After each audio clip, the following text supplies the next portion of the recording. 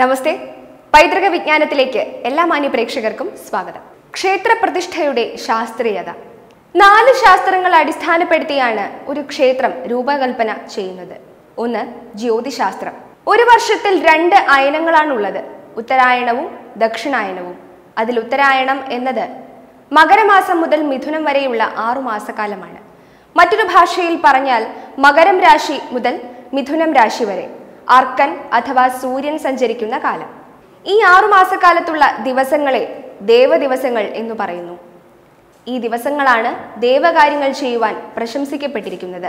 ഒരു മാസത്തിന്റെ 15 ദിവസം വെളുത്ത പക്ഷവും 15 ദിവസം കറുത്ത പക്ഷവുമാണ്. ഇതിൽ വെളുത്ത പക്ഷത്ത് മാത്രമേ ക്ഷേത്രപ്രതിഷ്ഠ പാടുകയുള്ളൂ.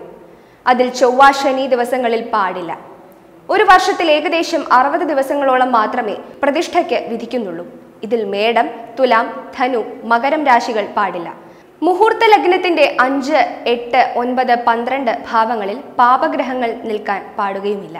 ഇതെല്ലാമാണ് ജ്യോതിശാസ്ത്രത്തിൽ പ്രതിപാദിക്കുന്നത്. 2. ശില്പശാസ്ത്രം അഥവാ തച്ചുശാസ്ത്രം. ക്ഷേത്രപ്രതിഷ്ഠയ്ക്ക് തിരഞ്ഞെടുക്കേണ്ട ഭൂമി ലക്ഷണമൊത്തതായിരിക്കണം.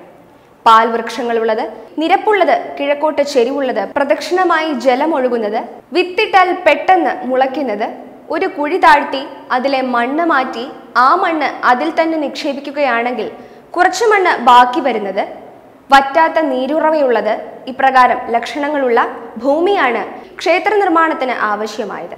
തീർത്ഥത്തിന്റെ കര, 2 നദികൾ കൂടിച്ചേരുന്ന സ്ഥലം, പുഴയുടെ തീരം, കടലിന്റെ തീരം, കാട്, ഗ്രാമം, ദേശം, മലയുടെ മുകൾ ഭാഗം, പുണ്യജനങ്ങളുടെ ആശ്രമ പരിസരം എന്നീ സ്ഥലങ്ങളും ക്ഷേത്രം നിർമ്മിക്കാവുന്നതാണ്.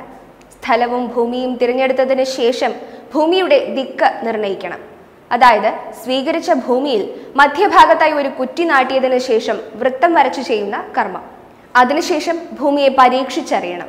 വ്യത്യസ്തമായ നിറങ്ങളിലുള്ള 4 തിരികൾ നെയ്യിൽ മുക്കിയെടുത്ത് കത്തിച്ച് ഭൂമിയെ പരീക്ഷിച്ചറിയണം അഥവാ തന്ത്രിയെ നിശ്ചയിക്കണം. അതായത് ആചാര്യവരണം അഥവാ തന്ത്രിയെ വരിക്കുക എന്ന കർമ്മം. ഷെയർ ചെയ്യുക. ഈ ചാനൽ സബ്സ്ക്രൈബ് ചെയ്യുക. നമസ്തേ.